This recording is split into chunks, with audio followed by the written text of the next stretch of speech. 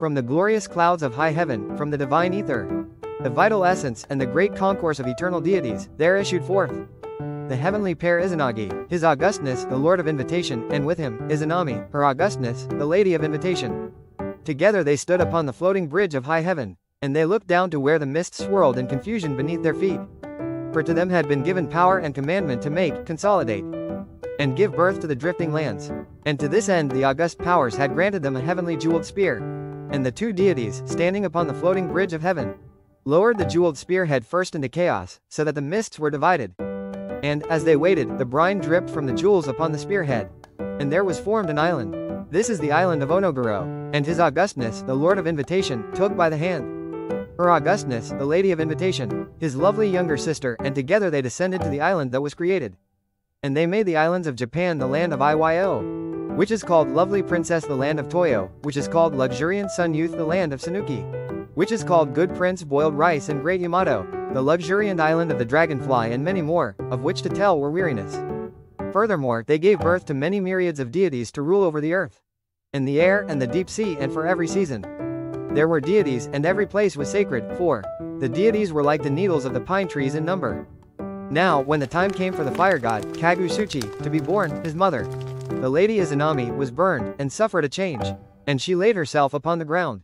Then Izanagi, the prince who invites, asked, "What is it that has come to thee, my lovely younger sister?" And she answered, weeping, "The time of my departure draws near. I go to the land of Yomi." And his augustness Izanagi wept aloud, dropping his tears upon her feet and upon her pillow. And all his tears fell down and became deities. Nevertheless, the Lady Izanami departed. Then his augustness, the prince who invites, was wroth, and lifted his face to high heaven, and cried, "O thine augustness, my lovely younger sister, that I should have given thee in exchange for this single child." And, drawing the 10-grasped sword that was girded upon him, he slew the fire god, his child, and binding up his long hair, he followed the Lady Izanami to the entrance of Yomi, the world of the dead. And she, the princess who invites, appearing as lovely as she was when alive, came forth to greet him. And she lifted up the curtain of the palace of Hades, that they might speak together. And the Lord Izanagi said, "I weary for thee, my lovely younger sister, and the lands that thou and I created together are not finished making. Therefore come back." Then the lady made answer, saying, "My sweet lord, and my spouse, it is very lamentable that thou camest not sooner unto me, for I have eaten of the baked meats of Yomi. Nevertheless, as thou hast dearly honored me in thy coming here, thine augustness, my lovely elder brother, if it may be, I will return with thee. I go to lay my desire before the gods of Yomi. Wait thou here until I come again, and, if thou love me, seek not to look upon me till the time." And so she spoke and left him. Izanagi sat upon a stone at the entrance of the palace of Hades until the sun set, and he was weary of that valley of gloom. And because she tarried long, he arose and plucked a comb from the left tress of his hair, and broke off a tooth from one end of the comb, and lighting it to be a torch, he drew back the curtain of the palace of Yomi. But he saw his beloved lying in corruption, and round about her were the 8 deities of thunder. They are the fire thunder, and the black thunder, and the cleaving thunder, and the earth thunder, and the roaring thunder, and the couchant thunder, and the young thunder. And by her terrible head was the great thunder. And Izanagi, being overawed, turned to flee away. But Izanami arose and cried, "Thou hast put me to shame, for thou hast seen my defilement. Now I will see thine also." And she called to her the hideous females of Yomi, and bade them take and slay his augustness, the Lord who invites. But he ran for his life, in the gloom, stumbling upon the rocks of the valley of Yomi. And tearing the vine wreath from his long hair he flung it behind him. And it fell to the ground and became many bunches of grapes, which the hideous females stayed to devour. And he fled on, but the females of Yomi still pursued him. So then he took a multitudinous and close-toothed comb from the right tresses of his long hair, and cast it behind him.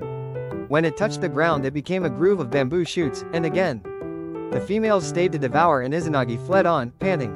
But, in her wrath and despair, his younger sister sent after him the 8 thunders, together with 1,500 warriors of Hades. Yet he, the Prince of Invitation, drew the 10-grasped sword that was augustly girded upon him, and brandishing it behind him gained at last the base of the even pass of Hades, the black mouth of Yomi.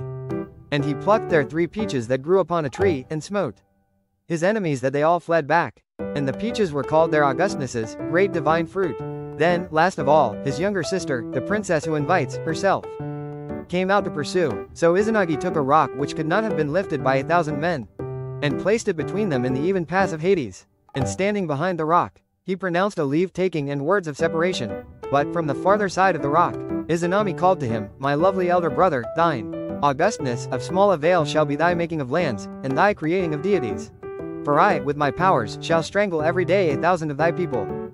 So she cried, taunting him. But he answered her, My lovely younger sister, thine Augustness, if thou dost.